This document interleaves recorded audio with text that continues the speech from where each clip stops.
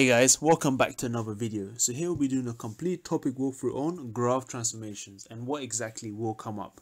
And later on we'll also be working on 5 past Edexcel questions that came from the IGCSE and GCSE papers.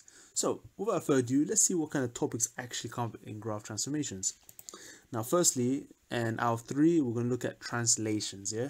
And this is just another word for how the graph moves left to right.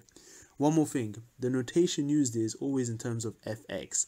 Sometimes they might use trig notations like sine, cos, tan x, or they might use normal polynomials like x squared equations or x cubed equations or 1 of x equations and so on. Now, translation for this one where I said shifts on the y-axis, what this means that if you had any normal function, fx, let's just call this fx, yeah? And if I said, okay, I want you to translate it by fx plus 5. This plus 5 means that this curve is going up by 5 units. So it will appear something like this. Everything goes up by 5. Now, another one could be shifting on the x-axis. And what this could mean, and this is an example, is that the whole graph moves left or right. Now, notice the notation here, yeah? It says if this black line was the original function, what this means is that if you have a negative sign, you do the opposite. If I said 2x, you would halve. If I said plus 60, you move to the left. If I said minus 50, you move to the right. So, and that's it, that's translations for you. Now for the next ones, we have reflections, yeah? And this one works kind of different. If you had a normal function like this, the black line fx, and I said, okay, minus fx. This means you're going to reflect the y coordinates because this is a reflection of y. Remember, y equals fx. So essentially, all your y coordinates have been reflected. So in other words, if you had 1, 2, the 2 would become a minus 2. If it was minus 3, it becomes plus 3. Same thing appears for the x ones, yeah? So if you had a normal function and then they said minus x inside the bracket, you deal with the x coordinates. So likewise, if it was 3, 4, you look at a 3 and you change it to a minus 3. And if you do it for all the coordinates, it will look a bit like that. Notice how it kind of also flips on the y-axis. But my tip is always flip the coordinates and the graph should fix itself up. So now let's move on to the third and final part, which is stretches and shrinks. Now this is another word for enlargement, guys, yeah? And what it's telling us that if you, again, you had a regular function here by the black line, and we had some sort of like coefficient, some kind of value from the fx, like 2fx. This means that you're going to stretch the y points by whatever value this is. So 2fx means you're going to double all your y coordinates, yep, by 2 times. So if your y coordinate was 1, you double it and you get 2.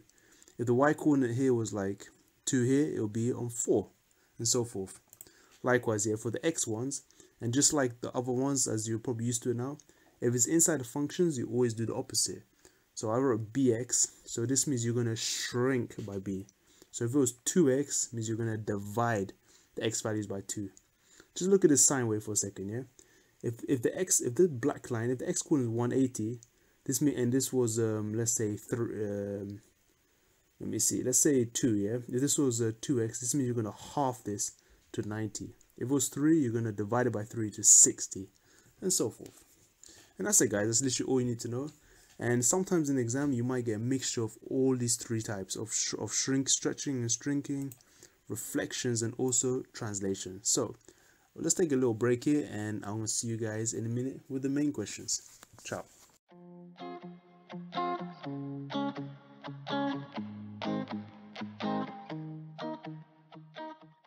Okay, let's begin, guys. So in this question, it says on the same axis, sketch the graph of y equals f, the function at x minus 2. So since we got a curve here, which is pretty much called y equals fx, all we go do is do something to the x-axis by 2 points.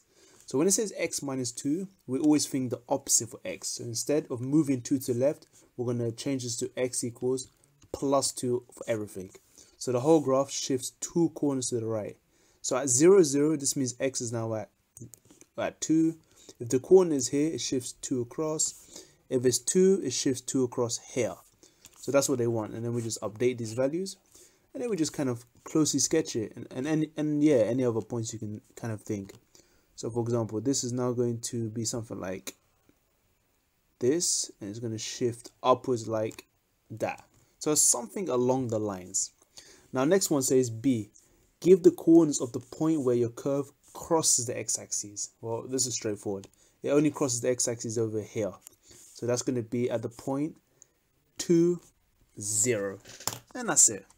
Here is the graph of y equals sine x for x between 0 and 360. Okay, so here's your graph here. On the grid above, sketch the graph of y equals sine x plus 90. Okay, for 0 to 360. Alright, so what is this telling us? And this is very specific because they even tell us where you should sketch it between. This x plus 90 means that this entire graph has shifted by 90 degrees. Now, the question is it left or right? The trick to remember, if you remember this general form, fx plus a, when you write like this, you always shift to the opposite sign. So if it said plus a, it's going to shift to the left by minus a, yeah? That's what it means. This is kind of like when you're solving quadratics. If you put in a bracket, your answer is always opposite. So if it said x plus 90, shift to the graph by minus 90 degrees. Moving this graph 90 degrees to the left, we look at each point. This point goes here now to minus 90. 90 goes to 1. So actually, I'm going to just change the color of the pen. 180 here goes here now. 270, which is over here, goes here. 360, move here. Okay, and now we can just kind of predict it. So I just literally mess this up. So we've got this, this. So it looks something like that. Okay, so just carefully sketch along. And you can kind of guess what the next one is going to, of course, shoot up to here. Now, for this kind of question, it says sketch between 0 to 360. So in other words, we can't sketch anything less than. Because if you do, you might get penalized. I don't know. But my tip is stick to the range they want, which is from 0 to here. Okay. Let's move on to the next one. Okay, in the range between 0 and 360 for x, the graph of y equals sine x over 2 plus 3 has a maximum point A. Okay, just let's understand this maximum for a second, yeah? A maximum means the highest point on the curve, like here. So the maximum of sine x would have been when x is 90 and y is 1. That's an example. They want us to find the maximum of this point here, of this curve. Now the trick is, when you write like this, it can be done super easily. This plus 3 means that the y curve has gone up by 3. So now instead of it being at 1, it's going to go up by 3 points higher. So the maximum will now be at something 4. Okay, so that's a y coordinate for a second, yeah? As for the x coordinate, it gives us a hint. So remember how for sine x plus 90, we do the reverse. Here you do the reverse as well. If you're dividing by 2 for inside the bracket, it's like you multiply x coordinates by 2 instead. So all the x values are now multiplied by 2. So that means if the original maximum point was 90, if you double this, you're going to get 180. So it's going to be 180 degrees.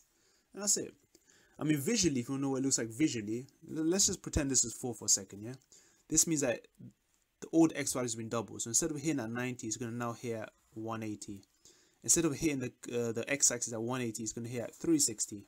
And so on. So you can kind of see it's like a massive change. But yeah, so the answer you want is 180 and 4. Okay, now in this question, it states that we need to determine whether this function y equals f at the point x plus 1, all of that shifted by minus 2, has any real roots. If so, write down their coordinates. Okay, so this curve here is explained by y equals fx. Okay, and it tells us according to this statement that we need to firstly shift something with the x and then shift something with the y. So remember, when it's outside the function, it deals with y. When it's inside the function, it deals with x. So it tells us right now that x is shifted by minus 1. So we think opposite. And y shifted by minus 2. Okay, so it's always good to do arrows actually, yeah? So this shifted by minus 1. So look in this curve. We just shift all the coordinates by minus 1 and then down 2. So if this was here, we'll move 1 to the left and then down 2. So it should be here. If this was here, it shifts 1 to the left and then down 2. So here as well. As for this one, it shifts 1 to the left and down 2. So basically, for these kind of questions, it's good to kind of see what it looks like. So this means the curve is now something like this. And it's kind of a U shape like this or something. Okay, so determine whether this has any real roots. If so, write down the coordinates. Now it's a bit tricky because it's somewhere along here, yeah? And I guess another way we can also look at this, you see this point over here?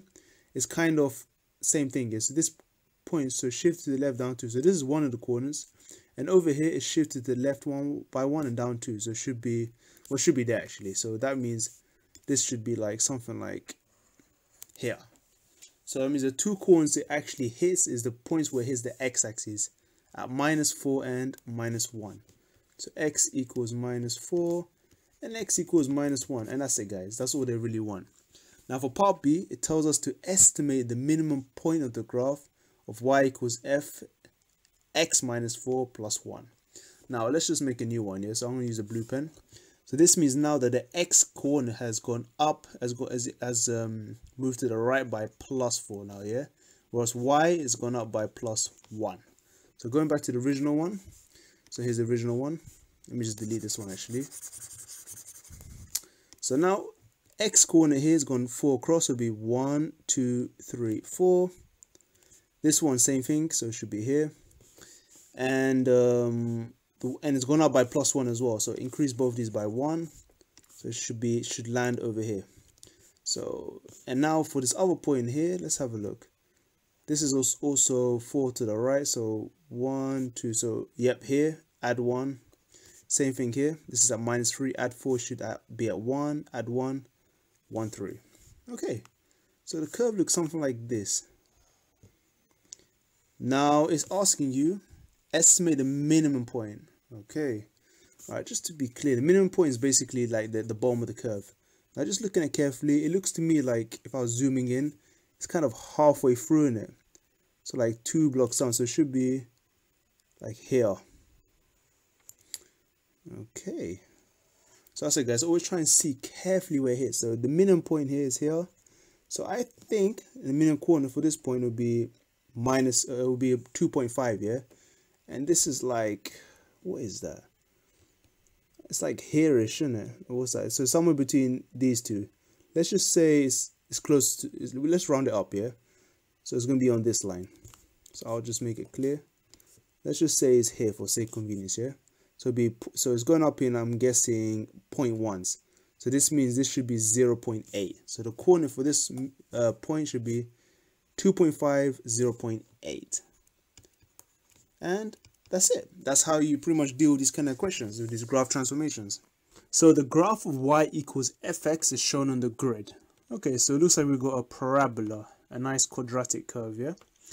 Now, part A. On the grid above, sketch the graph of y equals the function at half x. Okay, so there's a few rules for this one, and this is actually a really nice way to doing it. When you get a function of, say, ax, all that literally means that you got to divide x coordinates by a. And if you got something like x plus a, you subtract. So in essence, whatever is inside the bracket, inside the function, you do the opposite way it tells you. Literally here, whatever they tell you, do the opposite. So if it said 2x, divide by 2, 3x, divide by 3. Because it's half x, divide by half, or opposite, times it by 2. That's the same thing. Dividing by half, times it by 2 is the same. So essentially, for every x coordinate here on the graph, we're going to times it by 2. So let's have a go. So we can say that this coordinate here, which is, by the way, -1 for x, is going to go appear here now at -2.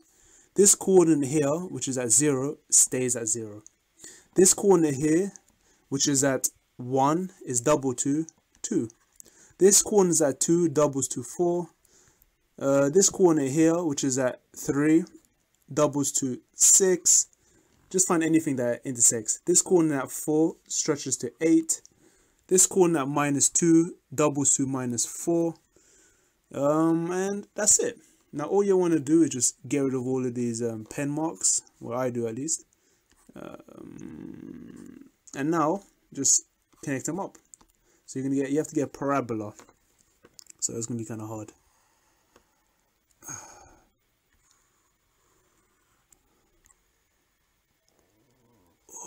Okay, and that. Okay, so something like that. Nice, hopefully smoother curve than this, guys. Yeah. Okay, let's look at next bit. So the graph of y equals fx plus k. So is essentially what I said here. So if it's x plus a, you subtract x coordinate by a. So subtract by k. Okay, so we can see that. I'm guessing it's the same curve here. Yep, it looks the same. Write down the value k. So let's see where it moved. So let's just focus on this right hand side. Yeah, see how it got to 0. So it traveled from 3. Yep, so easy. It moved 3 across. So k is gonna be 3. So a curve has equation y equals fx. There is only one maximum point on the curve. The coordinates of this maximum point are 4, 3. So x is 4, y is 3. Write down the coordinates of the maximum point of the curve using the following two. So we just need to be comfortable with transformations here, yeah? So it's telling us in the first transformation that we now have fx, which becomes fx minus 5. So inside the bracket, when it says x minus 5, we do the opposite. We're now going to add every x coordinate by plus 5. So this means we look at 4, 3, just add 5 to the x coordinate, and it's going to become a 9, 3. And that's it. For the second part, it says 3 times the function. So since y equals that function, we're going to multiply all the y terms by 3. So looking at its coordinate again, timesing the y coordinate by 3, we're going to get 4 and 9. Yep, and that's it for part A. Now moving on to the next part, it says here is the graph of y equals a times sine of bx for x range of x value between 0 and 360 degrees. Now, okay, we got this kind of sine wave graph, but it looks kind of upside down. Find the value of a and the value of b. Alright, so to do this, we need to first remember what a sine wave graph looks like, yeah? So what I do is always sketch it to the right, like something like this.